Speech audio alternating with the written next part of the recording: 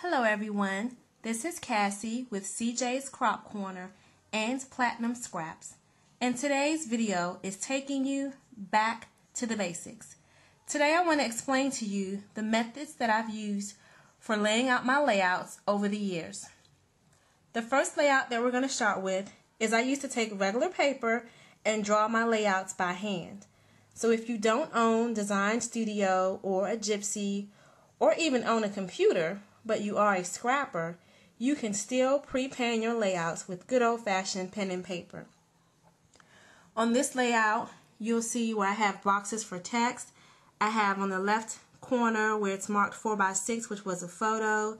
Those little squares in the bottom right, they represent 2x2 pictures. I even have squiggly lines because this was a pool party layout, which represented water. And I always put little notes at the bottom. So I have blue text, print the title on clear paper. So I kept little notes. If I ran across paper that I wanted to use, I would write the paper on there. On the bottom layout, that's my interpretation of a sun on the left hand side, and I was making the sun a text box. So I always kept little notes just on good old fashioned paper and pencil. So it still works today, even if you're on the run and on the go and a layout just comes to mind, there's still a way for you to get it down on pen and paper. After months of using pen and paper, I started using Microsoft Word to do my layouts. This would allow me to spend my lunch break using Word and not having to lug a laptop, which I didn't have at the time, around to actually do my layouts. I would always put in my text if I had my text, so you'll see that in the upper left hand corner, just so that I would know my spacing. I have my title put in. I would often put in what size pictures, those are placeholders, and I always put little reminders of what those pictures actually were. In order to do your layouts in Word, you go to the File menu, you go to Page Setup, you change your margins. I typically do 1/4 of an inch, top, bottom, left, and right, or 1/2 an inch, because that allows me to maximize the space that I have for pictures. After changing your margins, you go to the Paper tab, select Custom Settings, and then enter 12x12. And so I always view mine in 2 pages so that I could equally make sure that the boxes were equally spread apart from one another. I still use this sometimes today, but I will say ever since getting my Gypsy, that has been the all-time favorite as far as making layouts are concerned. Next, after using Microsoft Word for about a year, I finally purchased Design Studio from eBay, and I began to use this for all my Cricut needs. The main reason why I purchased Design Studio was for the welding feature. The minute I saw that, I knew I had to have it. I wanted to weld all my titles. There was going to be no more of individual gluing letters and running individual letters through my Xyron, and this was just perfect. We're going to use, for the purposes of this video, Design Studio to do our layout.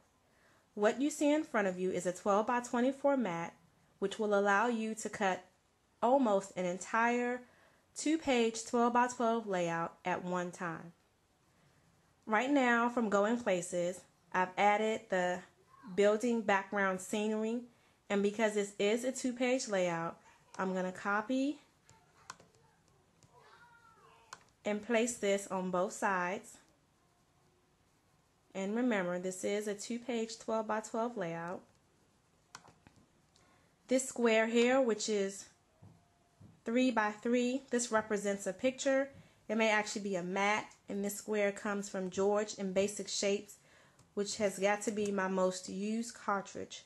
This cartridge has more wear and tear than any of the others. I don't know if I can live without it. I basically use this on almost every layout if it involves matting a picture. What I'm doing now is I'm placing these mats the way I want the actual layout to be set up, but I would suggest when you go to cut that if these mats are going to be the same color, that you put all the mats together, and that's less pieces of scrap paper that you actually have to slice and dice to fit around on your mat. This title comes from Winter Woodland, And for the sake of time, I won't weld the letters and put them in order. As you can see, some are up or some are down. They have to be moved and nudged and welded together. But for the sake of time, I will just copy and paste them onto the layout, and we'll weld them later. So I'm going to go a fit view so that you can see what the entire thing looks like so far. So I have my top building scape. I have 4 photos that I'm going to put of the ladies who were out, and then my title. And then comes the ladies from Forever Young. You can't have a girls' night out layout without bringing in the sexy ladies from Forever Young. Thank you, ProvoCraft, for designing this cartridge. So pretty much when you design your layouts using Design Studio, this is pretty much what it would look like on paper. This still will allow you to get almost your entire layout done at one time. Saves a lot of time and also allows you to use those scraps of paper that you keep tossing to the side. And what we're going to do next, we're going to go to the next level, which is our gypsy, and we'll pick up the design from there. So you can see here I have the same layout with a few more ladies that we designed using Design Studio, and I actually have the words all welded, and then I have their clothes here. The one thing about the gypsy is you can plug the gypsy up to your Cricut, and no matter how many different cards you use on a layout, the gypsy will cut them all out at one time.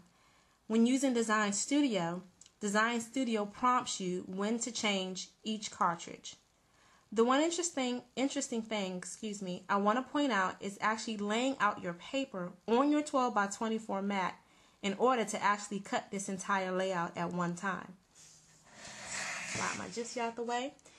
This is my 12x24 mat, and I have all my paper lined up according to how I designed my layout.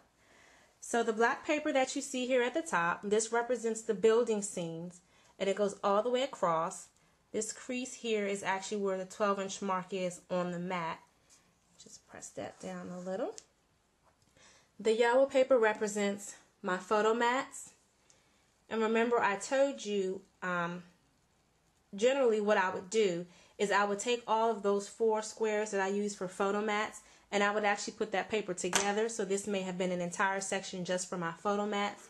But because I had these pieces from previous layouts, I decided just to leave the mats where they were on the gypsy and Design Studio so that I would just cut them that way. The pink represents my title, it's the exact spacing for the title. And then I have my 2 shades of brown to represent the ladies that I'm going to cut out. And then these are 2 pieces of article of clothing for 2 of the ladies on the mat.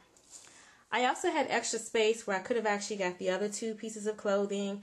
There's room for any accessories, any title changes. If I had an extra piece of title, a subtitle that I wanted to add, I still had a little bit of space left on my mat. So what we're going to do now is I will put this in the Cricut. I'm going to turn my Cricut on here. I will load my paper and we'll be right back with the cutouts. So now I have pieces of my layout laid down to show you the 4 ladies that were cut. My title is cut. I have 2 of the 4 picture mats cut. Some of the clothing cut out. What you see with the black, that was the cityscape from Going Places. And what I did was the same pieces of yellow paper that I used to cut my mat, I actually placed them behind the cutout to make it look like the lights were on. And for that something added extra, I pulled out some sparkles to give the lights a little bling. But unfortunately, to see the finished layout, you have to stay tuned next week for all the designers' interpretations of the Forever Young cartridge. So stay tuned for Platinum Scraps, and thank you for watching my video.